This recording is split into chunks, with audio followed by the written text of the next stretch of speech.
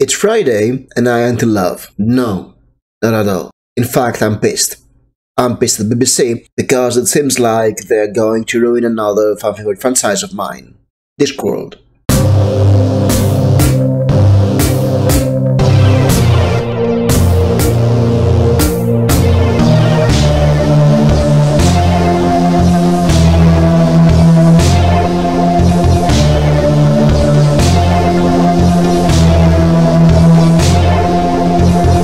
Alright, this is Nelly's Geek, and if you're new to the channel, please press the like button, press the subscribe button, because I can see that we're gonna have so much fun poking fun at this series, The Woods, that is influenced, no, wait a minute, let me show it to you, is based on the characters from Terry Pratchett Discworld novels. And basically they mean the Nightwatch sub-series of Discworld with Captain Vimes and his crew. So yes, we have some first images. We have Carrot, Angua, that's Carcer from the Nightwatch novel, which I haven't read yet. We have Cheery. This is Cheery. Angua again, and who's she? Never mind. This is Vimes, and I've got to say that okay, this is Richard Dormer from Game of Thrones, and he looks great as Vimes. I really dig his style. Angua is scruffy looking, kind of interesting casting. I like her. Carrot looks like Carrot. I like Carrot as the casting, and the Carcer, the villain, is great. I don't get, though, where he found those two Space Marines, because it's Discworld, and as far as I remember, there are no Space Marines on Discworld, right? I mean, they have power armor, they've got bolters, what else? I mean, what's that? And then we have Cheery, who is in the books. She's supposed to be a dwarf, and here Cheery is played by Eaton-Kent, and is an ingenious non-binary forensics expert, ostracized by their kin and finding a new home and identity, which is not Cheery at all from the Discworld novels, but then again it's based on the characters, so I mean, come on, you nerd, you don't want to be like the books. And let's see some more. So we have Dormer as some Vimes. He's the captain of the woods, disempowered by a broken society that reduced his department to almost nothing. Yes, this is Vimes. We have Cheery, who is has not a beard like a dwarf. As far as I remember, Cheery had a beard in the novels, but then again, I may be wrong about it. But the whole point is that she's a dwarf, and in Discworld, because Terry Pratchett is a great writer and very smart guy, he took notice that there are only male dwarfs, and he came up with the idea that in his world, in Discworld, dwarfs only have one gender, and male and female dwarfs look the same. So Cheery is the first to embrace her feminine side, like, you know, people in armor would do, and she's ostracized for that. And that's a very powerful idea. It's an original idea, and it's very powerful about finding yourself in your identity in a society that doesn't allow you to. I guess they changed that, and I would love to have bird a dwarven lady here. But oh well. I mean, it's not the worst offense. I mean, do they look like a watch? Do they have their armors? No, they don't. They look like it's a reboot of Firefly or something. Then we have Adam Hugill, who plays Carrot.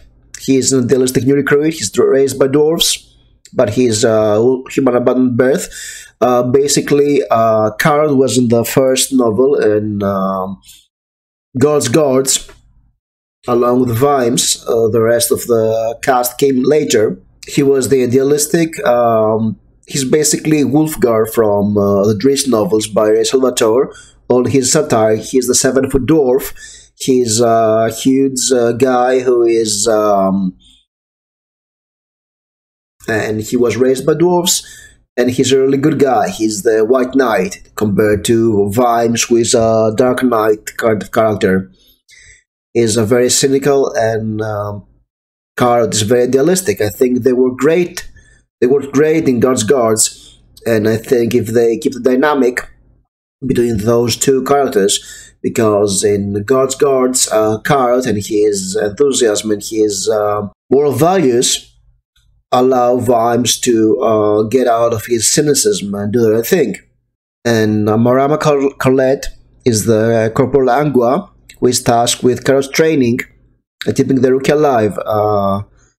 Yes, in the book, Angua came later, and then we have Lara Rossi, who plays Lady Civil Ramkin, last side of Armorco's nobility, who's trying to fix the city wrongs with her chaotic vigilantism.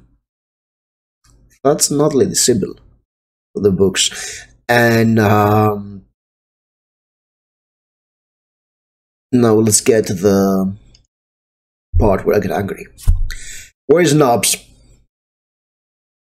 Where is Colin? Where are the other characters from the God's Guards? I mean, okay, you don't have the budget to do a Dirtitus, but you have Angua and Chiri and Nobs. I mean, the great thing about the original Guard, because Angua and Chiri and Dirtitus came later on, I think, in Men at Arms, where Terry Pratchett was doing a book about the positive actions taken for including minorities in the police departments of the UK, and that's why we have Angua, who is an undead, says a werewolf, and all those dwarves, including Chiri. And Chiri has to face the odd looks from the rest of the dwarves as she transforms to a more feminine version of herself in the books. And now the only dwarf here is Carrot. I don't know, really. I mean, come on. The whole point of Guard is that we have Vimes, who is smart and cynical. We have Carrot, who is idealistic and pretends not to be smart. We have Nobby, who is dumb and cynical. And we have Carrot, who is dumb and doesn't care. And Nobby, of course, is a rascal, and he tries to run out of scums, and he's very dishonest, and those two work together great. And I think that Angua will be a little bit of Nobs in this version. But then again, I don't know. I mean, I think they're messing too much with the original, and that's not that good, because the original is great, and they don't Pratchett. I'm not sure. I think they're going for a punk thriller for the series. I guess this is Lady Sybil and says Batman. But yes, the main thing is that these characters look like they're out of Firefly. It's they say it's a punk thriller. It's very steampunky, which would be interesting, I guess. And now let's go to Rhianna Pratchett, Terry Pratchett's daughter, who was supposed to work in the Watch reboot, and she says she's not involved.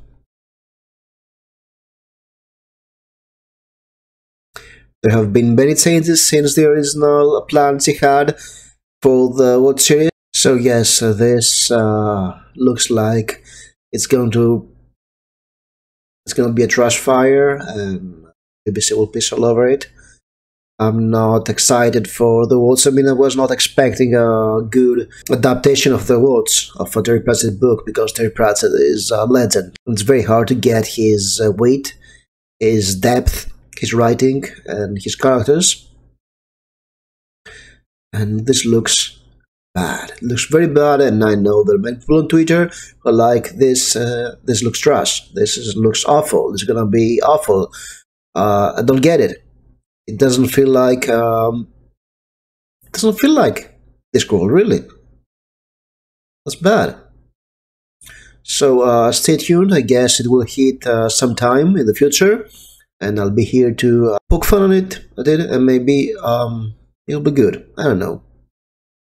So thank you for watching. Tell me your opinions about these photos from the woods, and if you believe that I'm wrong, I'm just man baby complaining that they changed the book he likes, and it's an adaptation, and blah blah blah blah blah.